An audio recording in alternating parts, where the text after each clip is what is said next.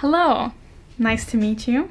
It is I, resident TikTok addict, ready to pretend that TikTok is actually a good use of my time because it gives me book recommendations. A lot of books are recommended to me on my For You page, very specifically to me through TikTok, so I thought maybe it's time for me to test if all these book recommendations I'm getting are actually good.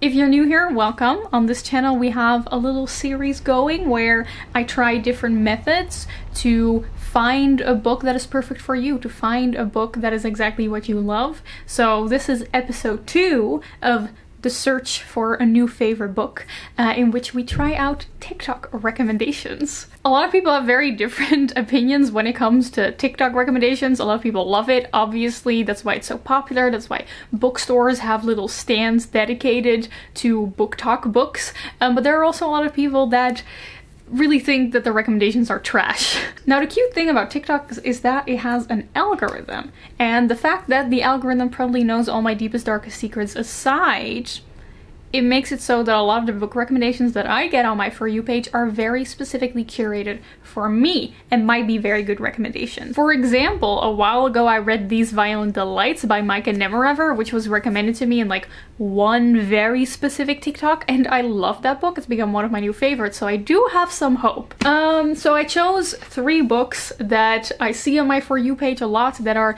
TikTok recommended books to me, and I want to try them, give them a little try, read them, see if I like it, and see if the algorithm actually knew what it was doing when it recommended these books to me. First off, we have an extremely divisive book, and that is Bunny by Mona Awad. It has a 3.5 on Goodreads. A lot of people love it, and a lot of people absolutely despise it. We love taking risks. It's supposedly dark academia, Mean Girls meets Scream Queens meets The Craft. It's also supposedly extremely bizarre and weird, so I'm interested, I'm listening. Then we have A Certain Hunger. This book got recommended to me very often in a lot of TikTok videos that were like books about unhinged women. I cannot think of a more unhinged woman than a woman who is literally a cannibal and a mass murderer. I'm expecting this book to be like the movie Fresh, except from the perspective of Sebastian Stan, and then it's a woman.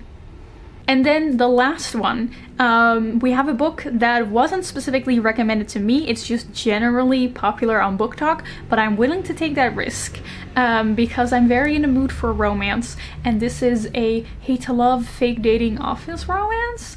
It is the Spanish Love Deception. People have been going crazy over this book. I'm just really in the mood for another romance book that just like consumes me completely. Let's see if we can find a new one of my favorite books, or if I need to leave TikTok recommendations behind forever. I am gonna start with the Spanish Love Deception because I am in the mood for some romance. We have a book that wasn't specifically recommended to me, it's just generally popular on Book Talk, but I'm willing to take that risk. Well, if it isn't the consequences of my own actions. So, the Spanish Love Deception. On the one hand, we have Catalina, quirky girl. And then we have Aaron, our broody, handsome love interest with the characterization of an air balloon. Hot and completely empty. I know a fun little drinking game that you could do with this book, and that is take a shot every time our love interest Aaron is described as tall, huge, massive, big, long, tall, any kind of reference to how insanely large he is, and you would, no joke, be slam drunk after a few chapters. I know a lot of people really love this book. I mean, why else? Of course it would be such a popular book on TikTok. It's just, it really wasn't for me. And I totally understand why so many people especially love Aaron. I always heard about Aaron being like the hottest love interest, you know. And I get it because it's very clear that Aaron is just written to be as swoon-worthy and hot as possible. I personally really don't mind. I actually prefer it in my romance novels if both of the characters have some flaws that maybe make them a little less attractive, but I find it more realistic as characters. Aaron is just written to be super hot and swoony. Except the way that it's done Here's the thing. Every time Catalina heralds Aaron's behavior as so swoon-worthy and perfect, it is just decent human being behavior. He doesn't take advantage of you.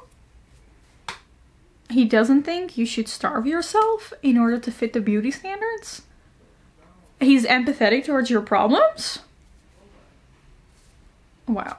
When Jules Verne's characters went to the center of the earth, they found it. The bar for men.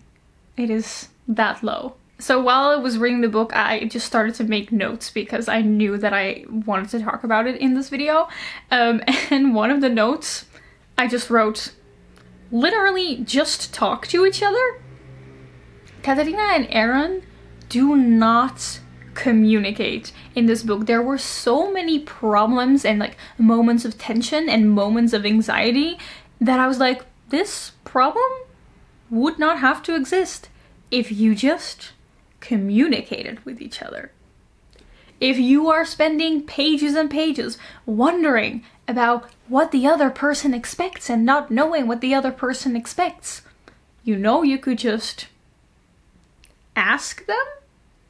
The Spanish Love Deception, normally it's a pretty long book for a romance, like 450 pages. The Spanish Love Deception, if they just talked to each other, nothing. Also, this book is mostly popular because it's very much marketed as enemies to lovers, which is why I was interested in it, you know? I was like, enemies to lovers, fake dating, office romance, I love that stuff. Supposedly, Aaron and Catalina hate each other. Catalina constantly tells us that they hate each other, but they hate each other for absolutely no reason. They just hate each other because the author said so, and that's a trope people like. That's kind of how it felt. And it's funny because Catalina is constantly like, we cannot be in the same room for longer than 1 minute because we hate each other so much. Like, oh, we just cannot stand each other. We despise each other. And then they're just nice to each other the entire book. The whole hate to love thing felt more like a contrived gimmick than a reflection of how these characters actually interacted with each other. So yeah. This book really wasn't it for me. I know it's super popular. I can understand that it might be really your thing. I think that there are way better romance books out there other than just he's not an asshole and therefore a good boyfriend candidate. I guess I should have known when I decided to blindly pick up a book just because it was a TikTok sensation. Because the thing is, actually, I looked it up on Goodreads after I finished it, and it turns out that so many of the top reviews are super negative and had the exact same problems that I have right now. So that again just goes to show I should not just pick up a book just because it's like hugely popular on TikTok. I'm not saying TikTok gives bad book recommendations. It's just that I could have easily avoided this if I just did a little bit of research into would this actually be the kind of book for me? And it turned out that it wasn't. We have our two other books that I'm going to read that I didn't just pick up because they're like a sensation, that were very specifically recommended by the algorithm to me in videos that did not have like a lot of views. So I'm hoping that they are more personalized picks for me and there's a higher chance that I will actually end up enjoying them. This book is properly unhinged. There's no plot to this book other than that we basically follow our main character, the food critic, as she goes after multiple of her lovers, how she plans to kill them, how she plans to get away with it. Then she elaborately describes killing them and cutting them up and using some of their body parts to cook a delectable meal. It's like the 7 Husbands of Evelyn Hugo, except learning about how she fell out of love with every man. We learn about how she kills them all and then eats them. It's so fascinating. It feels weird to admit that. I promise you, I do not have any malicious intent. I do not plan on doing what she does. but yet it is so fascinating. The writing style is very, very pompous and it might be difficult to get through, but I got used to it very quickly and it's definitely ironically pompous. 10 years ago I read The Hunger Games and today I read A Certain Hunger by Chelsea D. Summers. It is the natural progression of life. I have no idea how this book is gonna end, what it's gonna lead up to, because there's not really a plot. So I'm excited to finish it and then talk about what I think.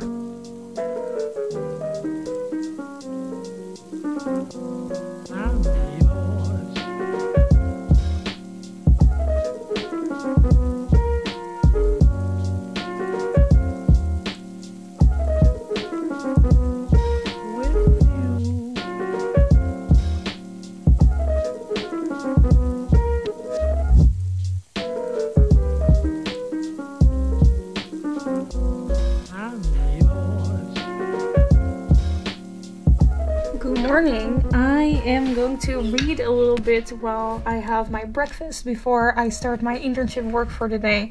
So I'm going to continue reading A Certain Hunger and I only have about 20 pages left. So I actually think I might be able to finish it today.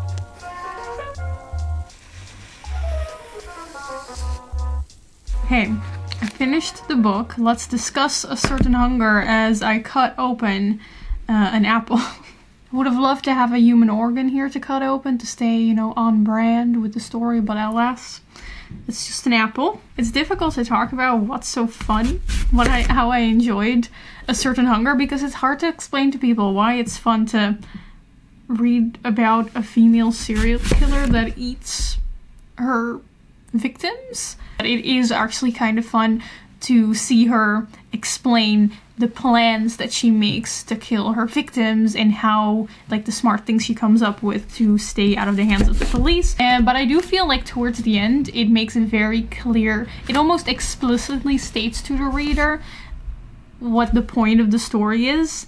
And I guess you could say it's a little bit on the nose, but I personally don't mind, and I think I wanna read the lines that I annotated that to me kind of perfectly capture the point of the story. Unfettered violence, anger unleashed, the will to destroy, the need to undo. These acts run counter to everything we like to think we know about the feminine nature. Yet women weren't always angels in the house, and angels weren't always benevolent beings. And then a few chapters later, our unshakable belief in women's essential goodness is a wondrous, drooling thing. It can almost be cathartic to read about a female main character who is the antithesis to what is expected and thought about what a woman should be, you know, like non-violent and sweet and always caring for other people and emotional but never angry. And the main character in this book is the opposite of that. She is very calm, unemotional, except kind of angry, very violent at times, only cares about herself, never cares for other people, and ultimately finds gruesome pleasure from it in the form of literal cannibalism. I really enjoyed reading a female character like this, and I think that's what makes a lot of people enjoy this book so much, so I would actually highly recommend this. I had a good time. I think that's enough cannibalistic stories for now. I will now continue to read Bunny, which, now that I'm saying that, I don't know. I cannot guarantee that that book will not contain some form of cannibalism. Who knows what I'm in for? Guys, I'm... Okay, I need to talk. I'm very tempted to say, why did no one tell me earlier that I need to read this book? But literally everyone has been telling me to read this book for a very long time now. Now I'm not very far in yet, but I'm really, and I'm loving this book so far. Bunny is one of those dark academia books that really also critiques academia and critiques certain structures among students, among people in general, among humanity, among academia, and I really enjoyed that. Something I've been thinking about lately. I'm going in rant mode right now, I have thoughts. A lot of dark academia, like If We Were Villains and These Violent Delights, have a kind of tense vibe to it, a tense undertone that is very based on kind of a tension that exists between two men in the story. I feel like a lot of dark academia is very focused on the tension between the men in the story, and I feel like it's very informed by how men are taught to behave, you know? Not really talking to each other about how you really feel, not really talking about your emotions, most emotions coming out in anger, are not really sharing their real emotions with each other, and that causes a lot of the underlying tension in the books. And I think what Bunny is doing so far is that it is showing how to write this kind of tension in a dark academia way, but it's very informed by the experience of female friendships and the interactions between women, because we're not told to hide our emotions all the time and let our emotions out in anger, right? It's usually the exact opposite. And I feel like the way like the bunnies interact with each other, they're always like, oh, I love you, Bunny, you're so amazing, Bunny. But it's so nice that it has a very sinister undertone, and I feel like this is going to be a very good exploration of how female friendships can be very sinister and have this very tense undertone that is very different from how it happens between men in most other dark academia books. Long story short, I'm very much enjoying this book, even though I'm only maybe 40 pages in. When I was reading that bit, naively, I thought to myself, this book isn't that weird. I don't really understand why so many people think this is that weird. And then I read some more, and it got pretty weird. But in the best way possible. I haven't finished it, but I just want to give a little update because I even got myself my own copy because this one I lent from my housemate, but I wanted to annotate and like write in it and put sticky tabs in it because there's so much.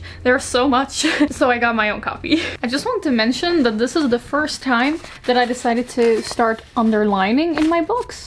Well, I already started doing it a little bit with A Certain Hunger, but with this one, I'm just constantly underlining things, and I'm really enjoying it. And I don't know why I never did this sooner. I mean, I know why. It's because there's this irrational fear of writing in your books, but I know I'm not gonna get rid of this book because I'm loving it. Annotating is great. I highly recommend everyone doing it. But I'm going on a little weekend away now, so hopefully I can finish it in that time, and then we can finally talk about it because, oh my gosh, am I excited to talk about this book.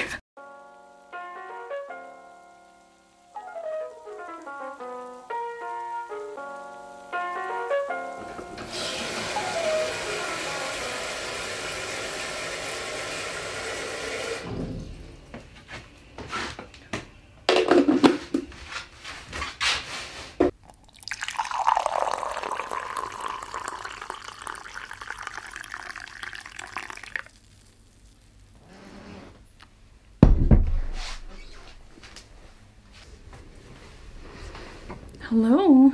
I just came back from the camp, so I'm tired. I didn't feel like putting on makeup, but I did spend a lot of time reading in the past few days, and I finished Bunny by Mona Awad. As you can see by the amount of tabs, I had a lot of there was just a lot. I didn't expect this quick into my search for a new favorite book. We would find one, and it would be in a TikTok video of all things. So imagine me at this camp. It's late in the evening. We're all very cold, snuggling on couches. Some people are talking, other people are reading books. I finished this book and I just like internally have my mind blown and need like a few minutes to process, and I immediately take out my phone to search what other people on the internet thought of this book. And the interesting thing is that I immediately found out that so many different people have completely different interpretations of this story because it's so vague. There's so much happening. I feel like you could interpret it in so many different ways, which by the way might also have been the point. They even talk about that in the book. Wow.